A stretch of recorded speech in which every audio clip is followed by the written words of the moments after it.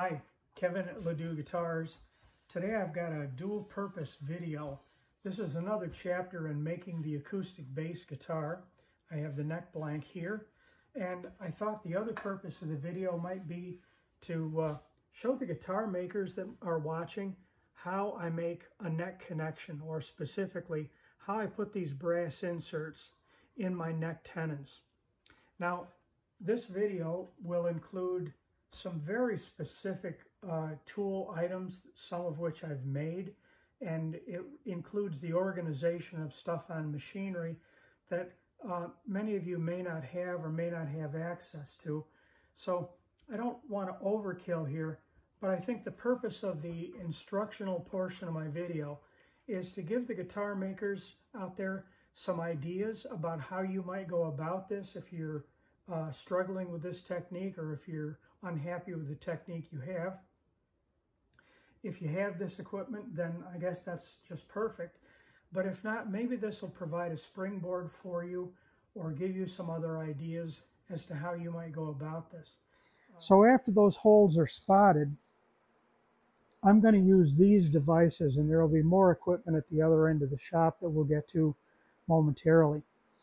But I'm going to use this. This is an edge finder on this end, an edge finder here, and a center finder, excuse me, a center finder on this point. I'm going to use that to pinpoint those spots that I pinpointed in the tenon. After I've done that, I'm going to drill the holes necessary. I didn't put a drill bit out here because you all know what a drill bit is. But after that hole is drilled, I've found from experience also that just trying to drive these inserts into that hole can be a problem. It can be difficult to do. Sometimes it'll even tend to crack that tenon, which we don't want to happen. So here's where things get particular and specific. I made this tap out of tool steel. This tap matches the external thread on this insert. And this really was not as difficult to make as you might think. It's just a matter of determining that thread pitch and then turning it like you would any other thread. So this is going to be used to tap into those pre-drilled holes. After that's extracted, then this device is going to be used to drive the inserts into their positions. The insert is just threaded onto this, and this is pushed up to the drilled hole, and it's rotated, and this thing will thread itself in. And this is also done in a chuck on a lathe, and both this and this tap rotate in this aluminum sleeve. It makes it so that I can turn this with a 5/16 wrench. It will stay centered because it's rotating in this sleeve, which is in the drill chuck in the lathe. So those are the funny little devices I use. Now let's go over to the lathe, and I'll show you how all of this works. This is my setup for doing this operation. It is an older wood lathe. It's an old Delta Homecraft lathe, and for some reason they would put this cross slide on some of those lathes. Now, a lot of them didn't have them, but I bought this, I don't know, 7 or 8 years ago because it had this cross slide. I could immediately see the potential with it. I'm not a wood turner for the most part, but this was particularly valuable because, for those of you not familiar with the cross slide, this is something that you'd find more often on a metal lathe. But a cross slide allows me to move this portion of the device back and forth.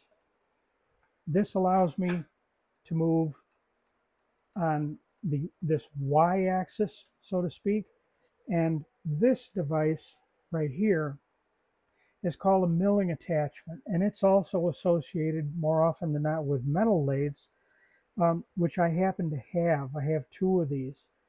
And by putting this on the cross slide in the compound, now I can adjust this up and down by means of this knob right here, and you can see that I have now effectively an XYZ motion available to me. And that's what makes this whole thing possible. Now, as I said, I know this is equipment specific and the technique is sort of unique, I guess you could say. But maybe it'll give you some ideas about how you can do this. So I'm going to change scenes and change camera and show you how we go through the process.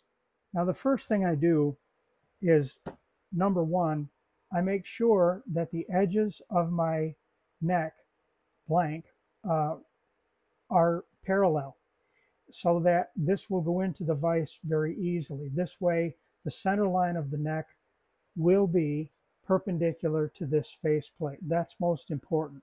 We want that to be an absolute. I put this in here, and by means of this adjustment nut right here, I can rotate the milling attachment, and I adjust the neck so that the tenon meets that faceplate head on and matches up nicely. That way I have the neck rotated up or down, whichever direction I have to go, so that now I know that the center line of the lathe is at 90 degrees to that tenon face. That's the next most important thing. So I have my neck in position. I have put a chuck in the lathe, and I've put a center finder on that. And I have made this adjustment already so that you're not just waiting for me to do it. But as I bring the neck up, you can see that I'm pointed right at that mark where I want to drill. And you can center this. As you can see, this can be moved off center. You can center this by starting it. Those of you that are not familiar with an edge and center finder, you can start the lathe and just put a pencil up against that and it'll come to center. But even if you don't do that, I found out recently that you can do that with your fingers and you can feel that difference within about 1/10. So that's pretty darned accurate, a lot more accurate than you'll need to be even in guitar making. So I have positioned this carefully to where I want it. So my next step is going to be to drill this. So I've put a piece of tape on my drill to represent the depth that I need to drill into that tenon. Simple enough. You could use a stop collar, but there's really no need to do that. So we're going to start the lathe and we're going to crank in and drill that first hole.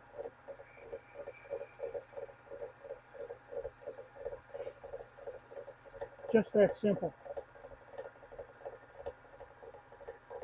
Backing out, now we're going to stop the lathe and change tools.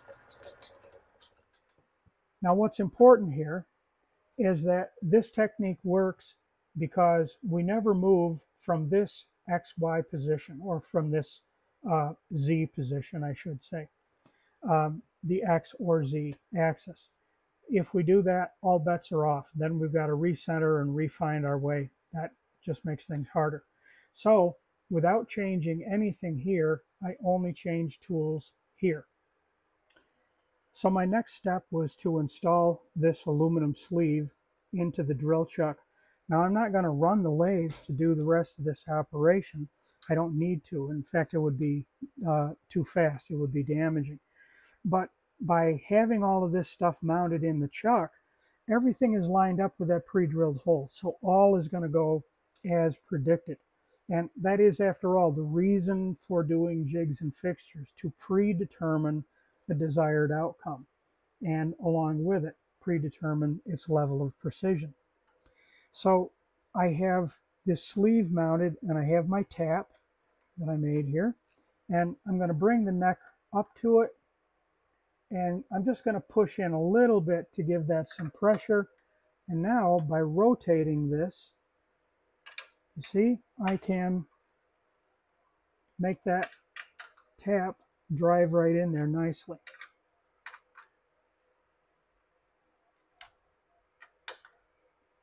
And there it goes. And the beauty of this is the lathe chuck doesn't have to turn. The tool turns within the sleeve. I was doing it just in the chuck, and really was not as convenient because you're rotating the lathe by hand when you're doing this. So this is much, much easier. And now I can even pull out just a little bit so that I can get a really good feel of what my tap is doing. And I've just sensed there that it's bottomed out. So now I'm going to pull back a little bit, and I'm just going to unscrew this thing, take it right out of there. And there, it's now, the threading part is now done. So I'm going to back away and pull out this tap. And now I'm going to switch to my threading tool here. And before I do that, I've found that it's really a good idea to get a little wax on that installation tool so that when it comes time to retract that, you've got a better chance. Little piece of advice that I found a while ago online.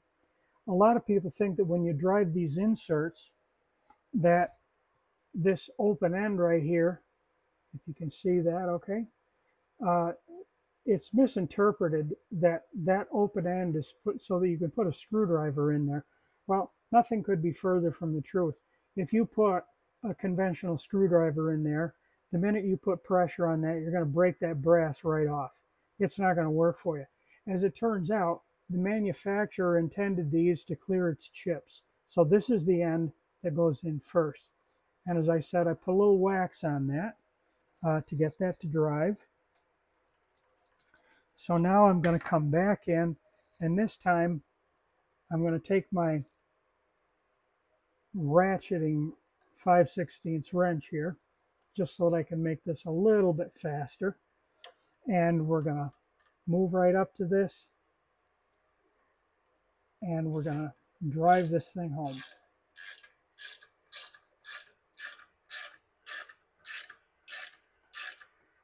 Now I drilled a 1/4-inch hole for this because that's what the inner diameter of the insert showed up as being. And I have just made a sort of a mistake here. I'm going to pull out. This is a ratcheting wrench. I probably shouldn't have done that. Now I'm going to put it back on, but I'm going to go back into this sleeve that I have here, because if I don't, my insert may want to track incorrectly. But we're loose, so now I can take this right out of there. And as you can see now, that insert is in there perfectly. After both of these are done, I'll repeat this process for the upper one. After this is done, I will soak that area in super glue to sort of case harden that area. I think it's always a good idea, just for security, to make that joint stronger. But that's about all there is to this.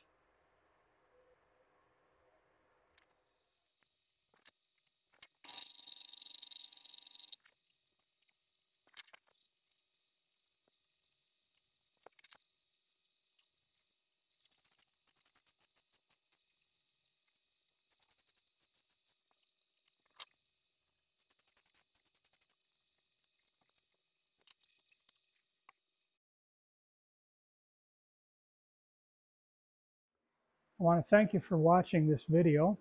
If you would, please put a like on it. If you have not subscribed to my channel, I hope you'll do so. I know this particular presentation, as I mentioned before, is pretty specific with respect to technique and tooling and devices. And I want to say a word about tooling in general. As I've mentioned before, I advocate making your own tooling as much as you possibly can. I think it makes a better craftsman out of anybody that's in whatever area of craft you're in. Once again, this is the Pragmatic Luther, the biggest manufacturer of acoustic guitars in the entire town of Triangle, New York.